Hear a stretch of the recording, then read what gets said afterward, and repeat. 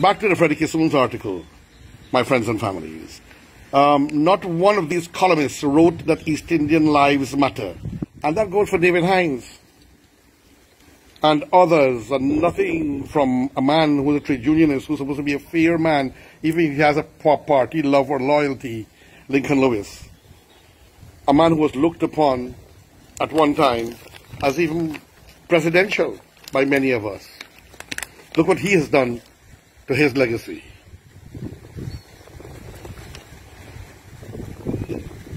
Did they deliberately choose not to write on what happened to that 16-year-old girl and her grandmother who were caught up in the Region 5 mayhem, or are we harshly judging them?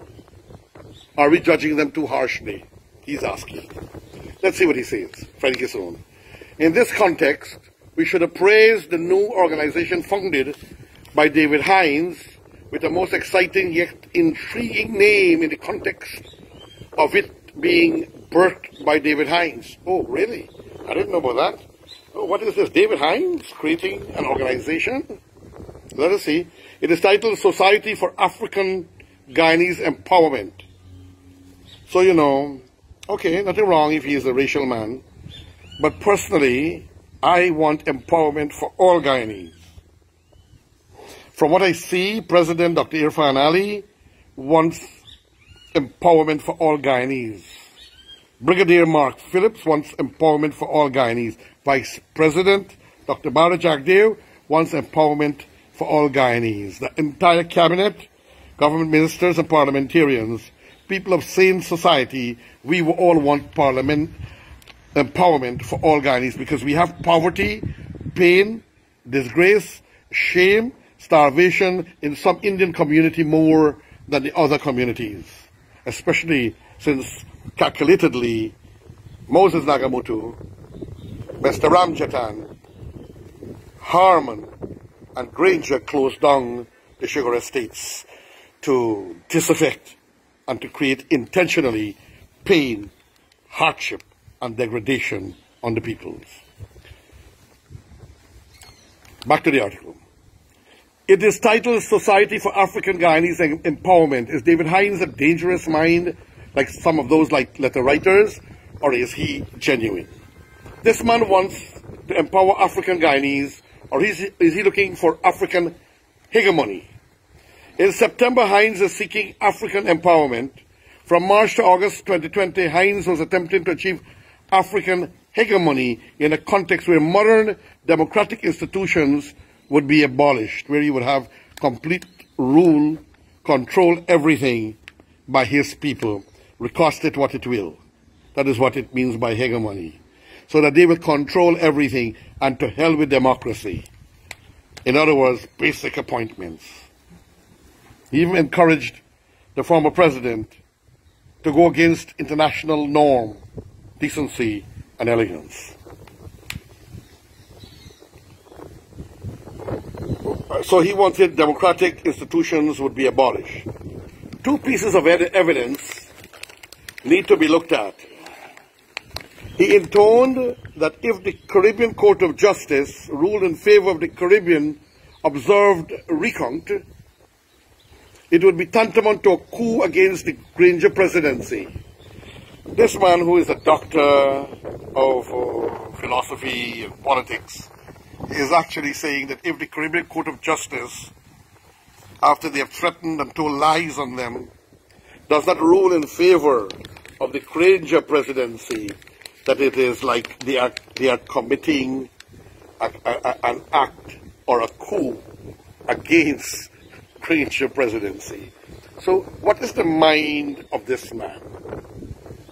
I've noticed man, I truly had respect for Lincoln Lewis, beginning after now that they have lost and accepted, and he's trying to soften up a little bit.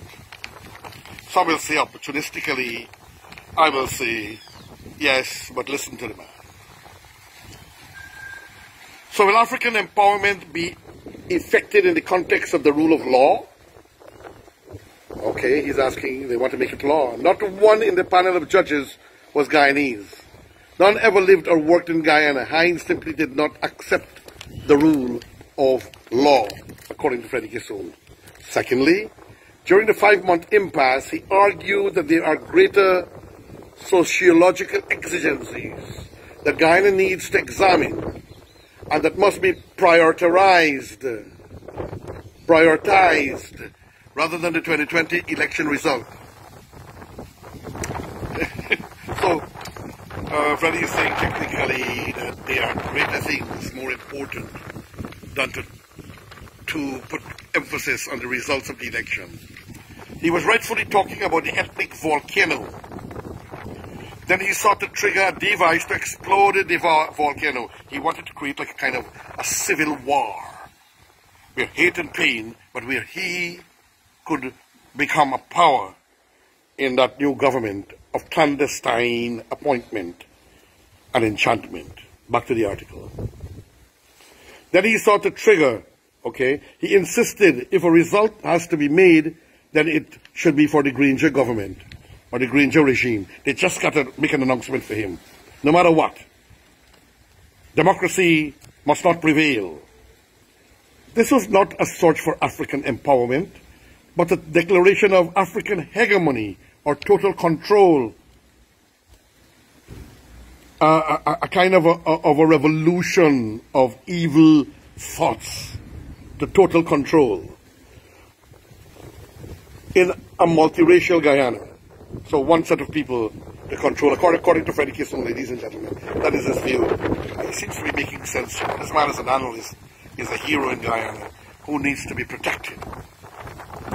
I just hope one day he will speak about my viewpoints and how I try to call the people to not be aggressive if they feel threatened, to protect themselves with a peace stick or a baton, and to protect their minorities, versus what Harman announced and his pronouncements thereafter, in between. Until now, he has not called off his goons.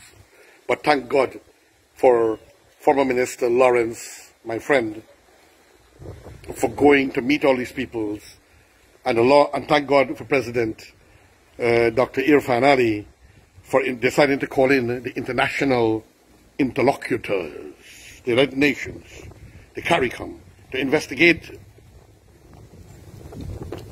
what happened and what caused these unnecessary deaths. I really would like Freddie Kissoon to make a pronouncement on that. Back to the article. 2 other mines have to be examined for the shape they had before. Dr. Ali swearing, and since he acquired the presidency. Well, we know he has been speaking peace, goodwill, love, joy, harmony, care, protection for all peoples. Right? And he has been speaking more and more of the goodwill and the safety and development of all Guyanese. God bless President Dr. Irfan Ali. And as I wrap up, ladies and gentlemen, 2 other mines have to be examined. Okay, Dr. Ali is swearing in, and since he acquired the presidency. Okay, and the 2 other mines are Vincent Alexander. He's not saying the president might need to be examined. He's saying they are Vincent Alexander and Lincoln Lewis, like I just said. Vincent Alexander has hauled himself out, like how Ramchatan, with his legal intellectual bearing, would say, haul your, for which he is famous internationally, and for which they would use, Ron Robinson might use for one of his future productions at the Culture Center, maybe in the new Republic anniversary, as he normally like to do it. And they will use the haul your and Sugar Too Big to Fall by Moses Nagamootoo. And the other gentleman is Lincoln Lewis, whom I just spoke of. He has lost his credibility. How can he reclaim that? More on these 2 later. I can hardly wait, Freddie. Good luck to you, Freddie. Thank you, brother. Thank you, KAIETEUR News. Thank you, Publisher Glenn Lal. for the wonderful things you have been doing for democracy and harmony and life in Guyana. Thank you.